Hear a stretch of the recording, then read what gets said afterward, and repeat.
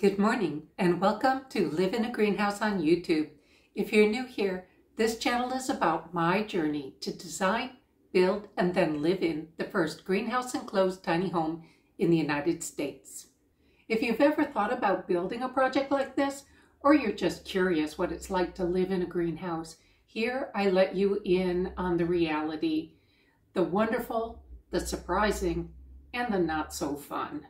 Over the years it took to design and build my project, I lived for 2 years in an 8x8 foot storage room without windows to the outside, and then 2 years in an 8x24 foot travel trailer that was cold and damp through the winters. I often dreamed about being back in a beautiful home and being able to have the doors and windows of the house open to the greenhouse most of the year. Although the greenhouse was standing this time last year, the house was still under construction. This is my first summer living in the house inside the greenhouse, so I'm still learning about the reality. Just as in my dream, most days and nights, the doors and the windows are open to the greenhouse. So far, the heat has not been unbearable, and I've only used the air conditioning a few times. During construction, however, we didn't put in the underground air tubes or makeup air tubes, and that has turned out to be a mistake. I've had to leave the doors on each end of the greenhouse open to have that makeup air, meaning there's been easy access for more wildlife than I would like. There are now barriers to the deer, but smaller critters are able to get in through the cargo net. I've had to chase chipmunks out of the garden, and there is a mouse that is coming into the house. And as I showed last episode, I'm also being invaded by little green frogs. So come along today as I continue to learn how to garden and live inside a greenhouse.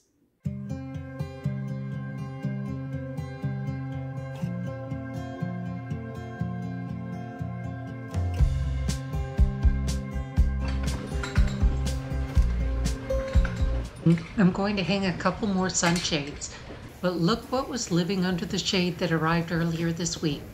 2 frogs. They may be tiny, but I'm startled every time one unexpectedly jumps out. My greenhouse's panels are twin-walled polycarbonate, not glass, and I've used a light diffusing material on the south-facing roof. So although it is bright inside, it is not like being under a magnifying glass.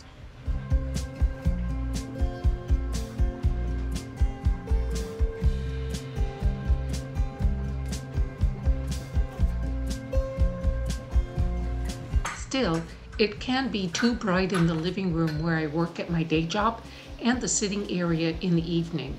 Strategically placed shades have helped a lot.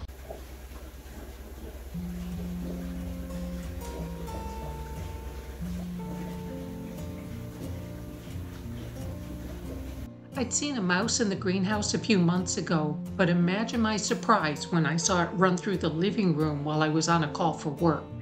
This means war. I chased it back into the bedroom and closed that room off, so its only exit was this door. Although I didn't get its exit on camera, I know it has gone out because so far it has managed to eat the bait in the trap without getting caught. I've ordered a screen for this door. I ran out of good weather last year to stain the handrail, so I really want to get it done this year. But after a year of rain and sun, the surface is rough and needs sanding.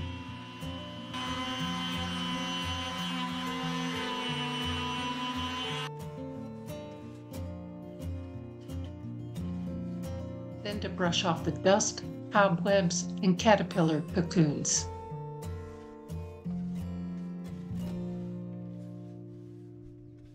The hard part was deciding what color.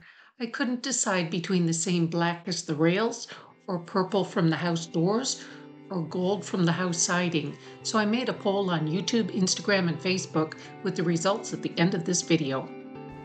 I had to go to Seattle, about 90 miles away, but traffic can be so bad that it can take 3 hours during rush hour, or half that time if I travel early morning. Got back to the ferry dock in time to capture this beautiful example of the marine layer and the first ferry of the morning returning to the dock.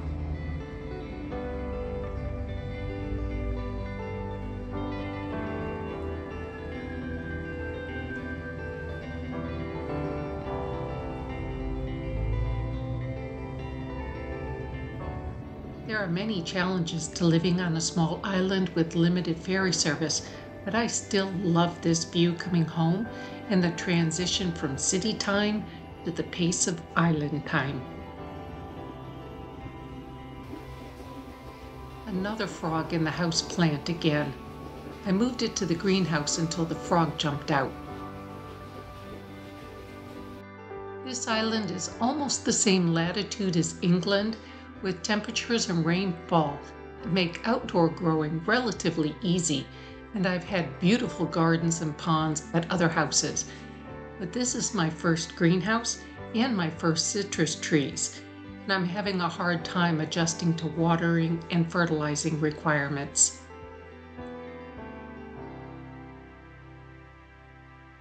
I've had so much trouble with this Myers lemon that I finally took pictures to my favorite local nursery for diagnosis.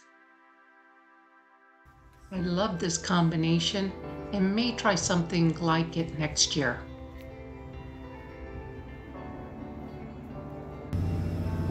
This time of year, between the tourists and folks coming up to use their weekend home, the ferry line can become a 2 or 3 boat wait, so I walked on and used the car parked on the mainland. I have a small cart for my groceries and stuff, but there are wheelbarrows available to cart stuff across on the ferry. 2 lanes unload, and then it's a stampede of walkers.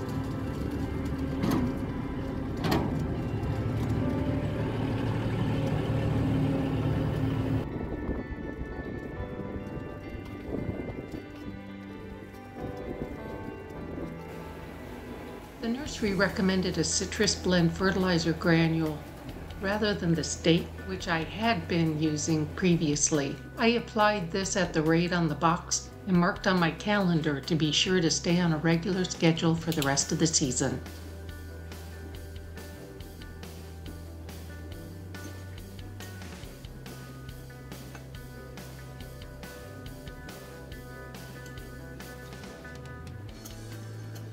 This hose is fed from the pool.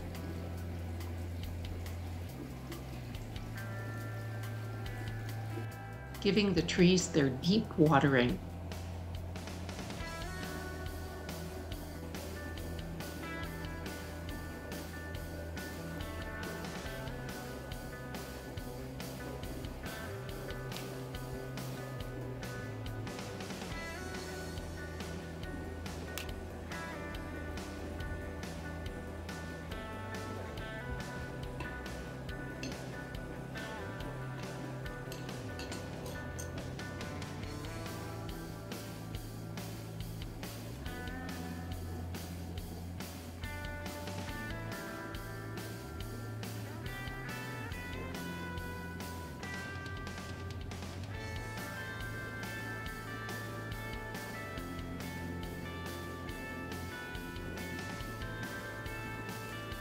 Then mixed up a batch of liquid fertilizer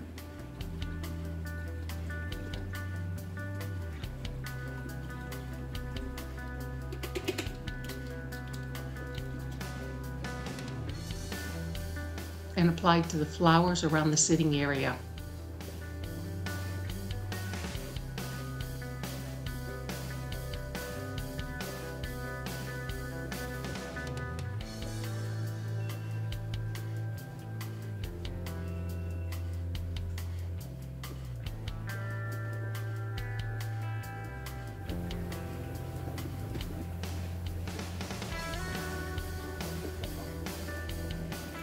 I love cucumbers and harvested my second mini baby white today.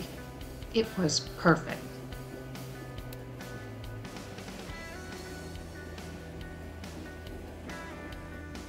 I gave the poll 24 hours and the results were decisive. One choice received more than double the other 2 put together. Gold. Got the first coat on in the evening after the sun was behind the greenhouse.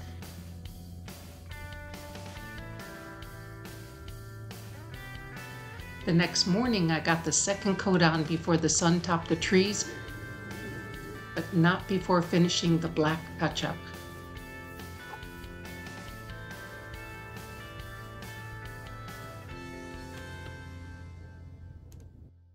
And there you have it, a busy week, but I made time to have fun and finish the stair railing that I ran out of time last fall. Thank you for watching. Please like, subscribe, and share with your friends. And come back next time when I try to keep the critters out of the house.